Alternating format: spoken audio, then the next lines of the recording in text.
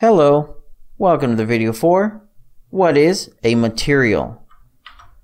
So, materials. Materials are the things that make your stuff look like the way it looks. That's the basic and simplest high-level way of doing it. If you've worked with other game engines, you could think of a material as basically the shader.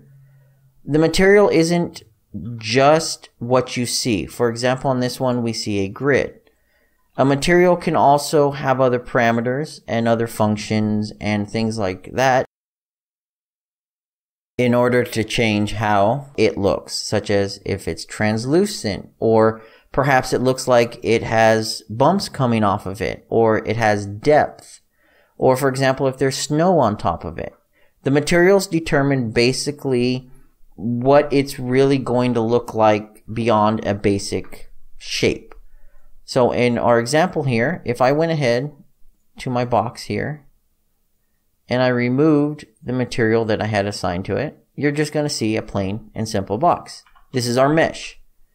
Once I actually assign the material to it, I'll go ahead and assign this one. You'll actually see it looks like it has a grid on top of it. These are materials here. I'll go ahead and open up a plain and simple material. The material itself is edited in the material editor.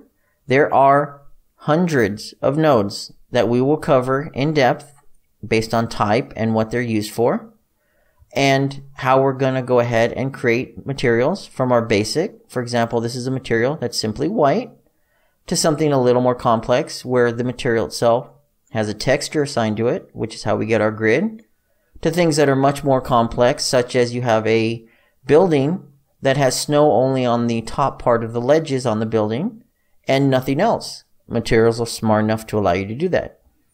So that is a material in a nutshell.